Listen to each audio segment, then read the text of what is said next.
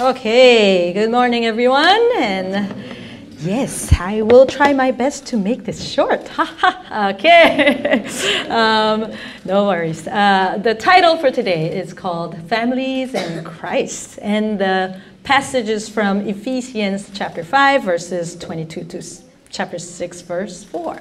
But this is your homework to read it at home. Okay, so I'll kind of pass through because it's a lot.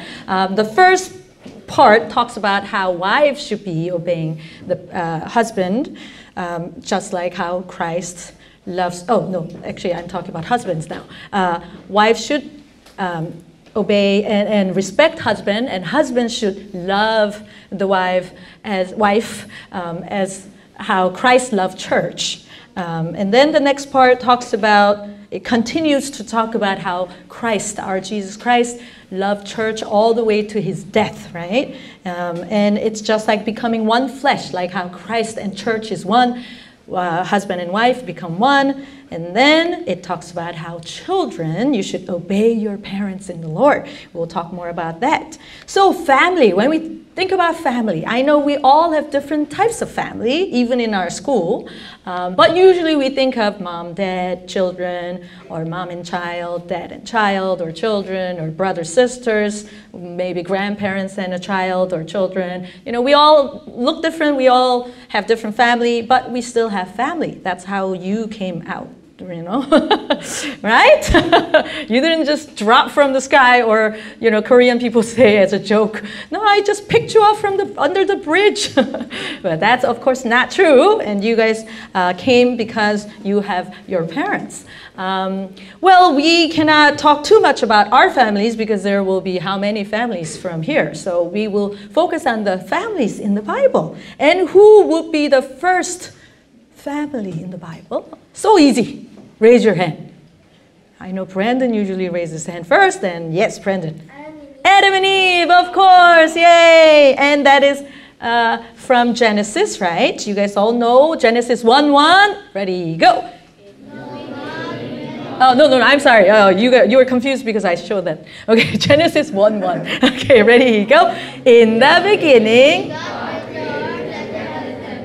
Yes, thank you. And whenever I somehow in class I say in the beginning, and then they say look at the beginning, and then they say God created.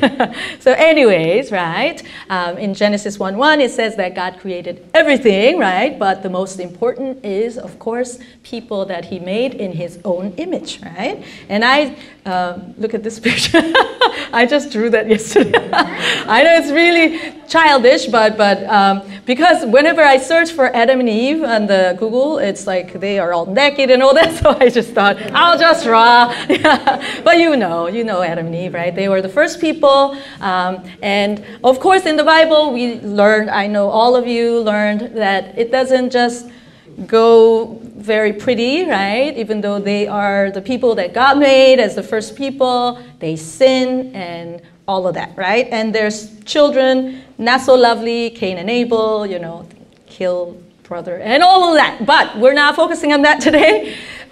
So that's how it starts. Then what about the next family in the Bible, in Genesis?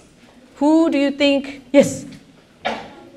Abraham. I will talk about him. But before him, we have somebody so famous that you guys always learn about. Da-dun-da-dun. Yeah, Daniel. Noah. Okay, so you guys always learn about Noah. Children, right? We always talk about Noah. And what did he do? You all know. He built the ark, right? Like the song. But why am I talking about him? Because it says in the Bible, what does it say? This is the account of Noah and his family. Noah was a righteous man, blameless among the people of his time, and he walked faithfully with God. Noah had 3 sons, Shem, Ham, and Japheth, right? And you know how the whole family went into the ark, but no one else, right? And I know I'm not going to focus on Noah because it's going to take an hour, but what's important about Noah's family is that even though people were laughing at them, you know, God said, Noah, you should build the ark. And it looked so foolish, right? From the people's point of view, I'm sure, right? They were like, why are you doing this? Why are you building this, right? But this was God's will and call for them, so they they were obeying God, right? And as the Bible says, Noah was faithful, and not only him, but the whole family went into the ark with the animals, right? So then, just like Eden said, we want to go to Abraham. Actually, before Abraham, his name was Abram, right? And I think most of you also know about the story of Abraham and how he had a baby when he was how old? As it says, 99 years old. Yes, he had, who's his wife? Sarah. Her name also changed, right? It was Sarai, and then it changed to Sarah. And what's important about Abraham is that he says, God says, walk before me faithfully and be blameless. Same kind of expression, right? How Noah was explained. God says to Abraham, you know, you should walk with me and you should be blameless. You should be faithful. You should follow me. That is the family that I want. And I will give you many, many babies. That's what God said, right? Because Abraham said, when God first called Abraham, Abraham said, I have no child. What do you mean? I cannot, you know, be the father of nation. That's what God said. You will be the father of nation. But he said, I have no child. But later he said, look at the sky, you know, look at the stars. I'll give, you know, numerous number of babies and children after you. And that's how it became, actually, if you read Bible, right? And you learn from Sunday school, right? So we see these godly families, godly men who start families. And to us, I have a picture. Yes, cute picture. Okay. So we have these Abraham and Sarah and Isaac, right? And of course, even there are a lot more stories in the Old Testament. We're just thinking back to how godly families were formed, right? And of course, in the Bible, if you read on, you find, as I said, even Adam and Eve, their family wasn't perfect, and it continues. You find a lot of fights, a lot of killings, a lot of hatred, everything happening in these families, even though we say godly family, right? Because people are not perfect. But through this line, who came? Do you guys know? Through this line of Abraham, all the way to David. If you read Bible, there are many passages where it says the father, the Abraham, and the son, whoever, and the son, whoever. You know, it just continues. Genealogy, we call it. Yeah, you guys learned, older kids. Did you? Yeah. So some people say, why do we have to read through all these names, right? But it is important because it goes all the way to who? Jesus, of course, right? The main character of our Bible, right? Jesus Christ, right? And I just wanted to just focus on that because when Jesus says, this is actually not from the Old Testament. It is actually is from the Old Testament. This is from where, actually? From the 10 Commandments, right? In the 10 Commandments, which is actually from Old Testament. Now, Paul is writing to people in Ephesians, meaning that he was writing to the people of church in Ephesus, and he was telling them, you know, wives should do this, and husbands should do this. You know, families should be like this. If you're a godly family, if you want to be family in Christ, this is how you do. This is how you follow and obey. And let's read this. Ready, go. Children, obey your parents in the Lord, for this is right. Honor your father and mother. This is the first commandment with a promise, that it may go well with you and that you may live long in the land. Fathers, do not provoke your children to anger, but bring them up in the discipline and instruction of the Lord. Okay, so does this mean... I mean, of course, you have to obey your parents. Does that mean if your parents say, die, you die? Of course it does. I mean, I'm not trying to be extreme, but of course, there are things. It's not, your parents aren't perfect either. I'm a parent too, but I'm not perfect, right? And I can even say things that hurt my child, maybe, even though I don't want that, right? Because we're not perfect. But at the same time, still, God says in the Bible very clearly, obey your parents, right? Whatever they say, however they're treating you, you respect, right? Respect your parents. That's what God is teaching us today, right?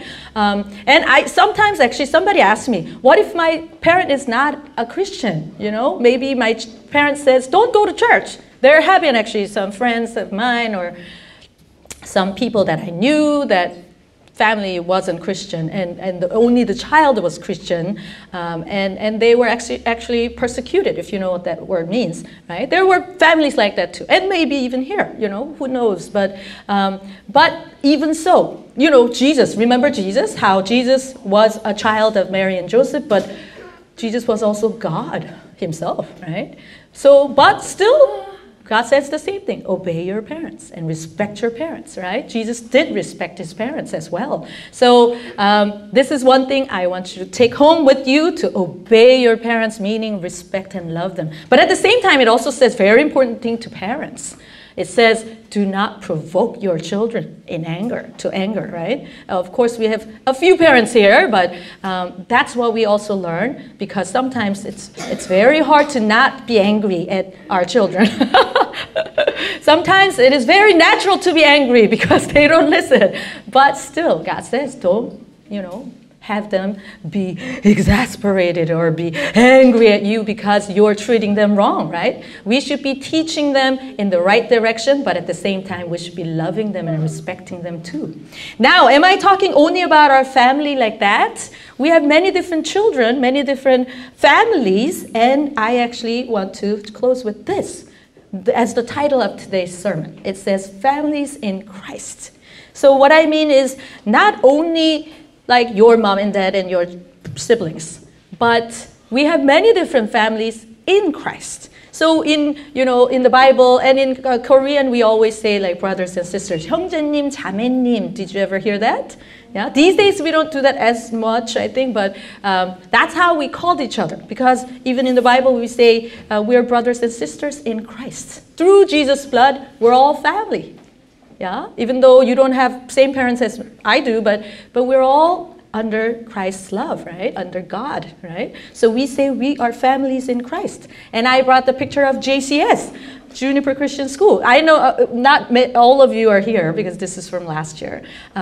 But we are also family, did you know? And some of my students who are younger, they asked me, I said, you guys are family. Why aren't you loving each other? You're like brother and sister. And they're like, no, I have different parents. They're not my brother and sister. But I always say, you know, we are family in Christ. Even though we are not one church here, but still we are called to be a community. And we can call be family, right? One family. So I want you to, I know you're trying to find yourself, but I want you to remember, as we spend May, the month of May, there are many days, like Children's Day, Parents' Day, Teachers' Day. There are many days that we can celebrate, to celebrate each other, right? So I want you to go back to think that we are, you're all looking for yourself, we are one family in Christ, so that as you spend the day at school, I know sometimes you spend more time here at school than your house, right? So please always remember that and pray for each other. And I know it's not easy, because I actually have a lot of counseling with your parents, especially when you're younger, because we have such a small number of kids, and it's like a family, but you're not a family. You have different parents. So it is very hard. It's hard to love, I know, even with your own sibling, but even with the people that you meet at school. Sometimes you love, sometimes you hate, and it is very hard to come to that middle point of really deeply loving, right? Because we're all different. But still, God calls us today saying, you know, you are family in me. You should love, you should care, you should really pray for each other and care for each other. And of course, you obey your parents, love your own siblings at your home, but also let's love each other here at school. Juniper Christian community, let's be a family together. Okay, let's pray.